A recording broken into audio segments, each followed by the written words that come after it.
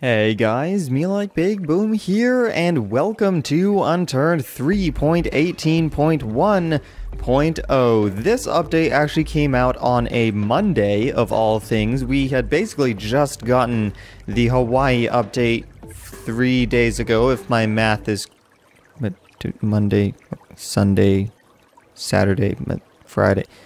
I suppose kind of 4 days ago well, no, it was Friday night. So 3 days ago is when we got Hawaii, and this update has just come out to fix a lot of things about Hawaii. I mean, the fixes list, I'm going to put it on the screen right now.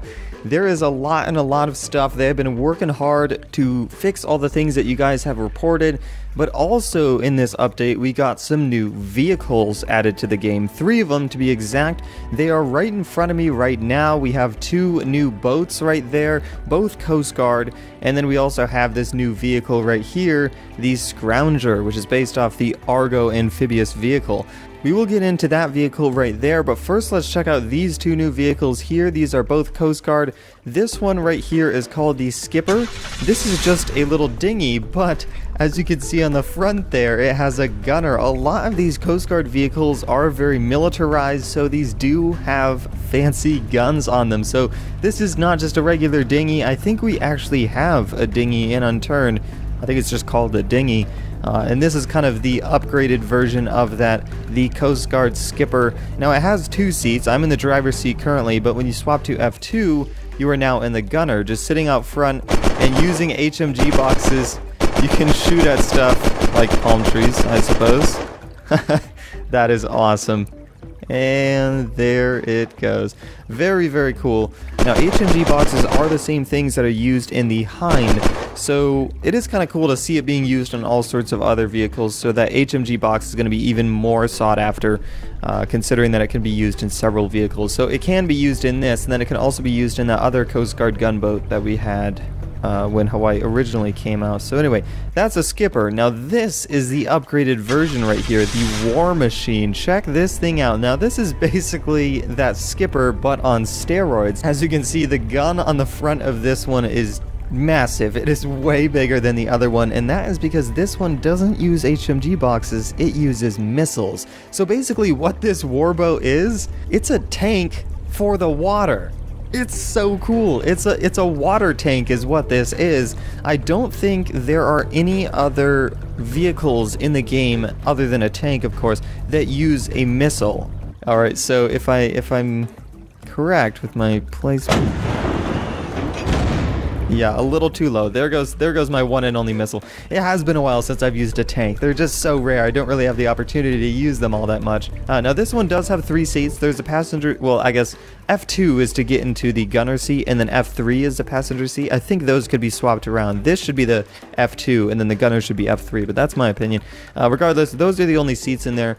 And when you are in the gunner seat, you're actually inside this kind of closed area, so you're even more protected than you are in a tank when you are using this this little gun thing here. You can look this far to the right. I mean, otherwise you'd start clipping into that thing to the right, and it's the same case on the left side here. You can't do a full 180. You cannot shoot your driver. Now, those are the 2 new water vehicles, the new Coast Guard War Machine, just the 2 new boats of mass destruction. Those are awesome. Now, a little bit of a turn of events, something that's more casual, and actually probably going to be one of my most favorite vehicles here. Very, very small. This is the Scrounger. Now this is blue, but it also comes in all kinds of different colors here. Oh, zombie's going to come up to me. Anyway, this is basically like an APC, but more common. I mean, an APC does allow you to fit like 8 people in there, so I guess, you know, that's what an APC has over it. And then it also protects their drivers, but it has a bunch of wheels on it that are indestructible, so you can run over spike strips and things like that. People can't shoot your tires off, but what you can do is you can also go in the water here. As the name says, it is perfect for scrounging around. It has a slot in the back that, you know, I'm sure you're looking at that and you can see what perfectly fits inside there, especially when you consider the Scrounger name like so. And you can even stack another on top like that. There you go. And now you can start going around and scrounging for loot. Whether it's on water or on land, you can use this vehicle to effectively find loot and store it, and it's pretty cool. It is only one seat though. That is a pretty big disadvantage, but I think the advantage of being able to go on water just effortlessly, just like you can with an APC, is extremely useful, especially considering how much stuff there is out here. So that's a scrounger. Those are all 3 of the new vehicles that were added this week, and there was a new item. I suppose this would also be considered a vehicle, but it is an item in regards to, like, you find it in item loot spawns. It doesn't spawn out there as a vehicle. It is a hang glider. These are super cool. Now currently, Games messaged me immediately after the update was issued, telling me that these are going to be overhauled very, very soon. As of now, they are a little lame. That's kind of what he said to me. As of now, these are kind of a placeholder until a more official version can be implemented, but here are the hang gliders. They come in all sorts of different colors. They're basically just upgraded versions of umbrellas. Now, they kind of look, like, look at how huge this thing is. They look pretty fantastic for flying super long distances, and that's, of course, what you can do with an umbrella. But as you can see, you can still, like, go backwards with this hang glider, and that is what is going to be changed. But the difference with the hang glider as compared to an umbrella is that you can travel further distances. It doesn't fall as fast, and you also have faster forward momentum here. So I could probably make it, I don't know, let's see, right about to this pebble right here. Now we're gonna try out an umbrella. Alright, so I have an umbrella here, and you'll see that I won't go nearly as far. Like, I just barely made it past his boat here. So once again, as of now, these are basically just fantastic versions of umbrellas to allow you to glide even further. But in the future, the way these will work is you will jump, and then it will start automatically making you move forward, and at that point you can only press A and D to steer left and right, or of course look around. So that's how the hang gliders are eventually going to be, but as of now, this is kind of what they are. Even then, I still think that these are super cool, that they're basically like fancy versions of an umbrella. If you want to spawn these, they're 1800 and beyond. Supposedly, they spawn over here by the Haiku stairs, so if you're looking for them, start there. Now, a pretty highly requested change for Hawaii was to overhaul the volcano. A lot of people kind of generally agreed that the volcano was a little lame, to be honest, especially considering that it's like the center of Hawaii. I mean, everybody knows Hawaii for the volcano, and yet you go up there and it's just kind of a pool of lava. Alright, I'm gonna be honest, I have already checked out this place, but I can tell you, it is pretty cool from what I've seen so far. Immediately you can tell that there are some new buildings up here, so this whole place has been generally made larger and just more interesting, and also gives you quite a bit more reason to actually go up here. So instead of it being just a regular walkway that leads up to the tiny little pool of lava over there, you now have the option of going in this direction over to this building here, which is in fact Scorpion 7. Now there is a Scorpion 7 on Hawaii. Very cool. I mean, I suppose this isn't, it doesn't have the Scorpion 7 logo right here. Alright, and then up here, you'll notice that this whole place just generally got much bigger. Look at all this. This is insane. Now it gets even cooler once you get over there. I'll show you guys that. But to start, each of these kind of intersections of these catwalks all have loot spawns here, so you can find sciencey, researchy stuff. Over here is really cool. There's kind of a mini lava waterfall over here that's super cool. Look at that.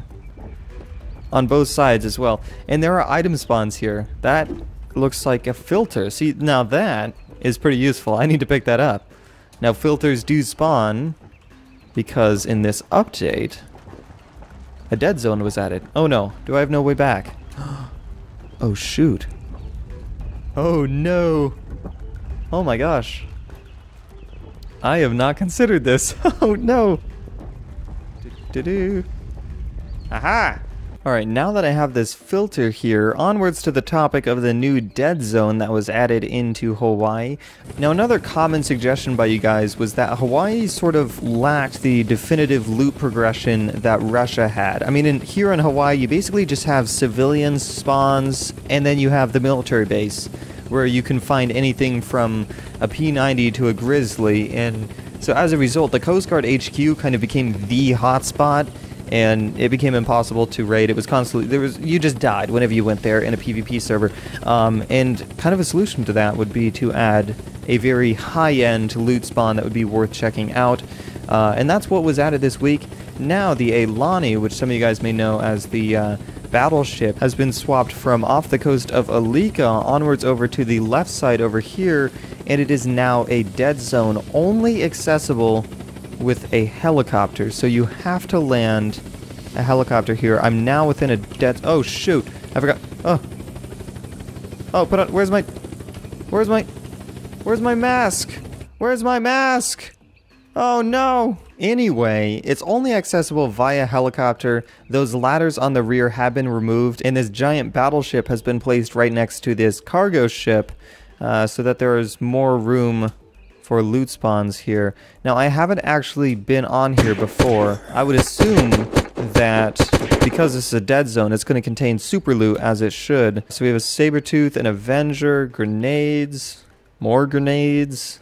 Yeah, so it looks like this is basically just regular military spawns. I mean, we do have a Peacemaker here, and then we had 2 Avengers and a Sabertooth. I mean, there were a lot of grenades up here. Well, these are a lot of vests, so those are pretty useful, as well as this ammunition crate. The loot isn't as crazy as I had expected it to be, so that is something that can be tweaked, I'd say.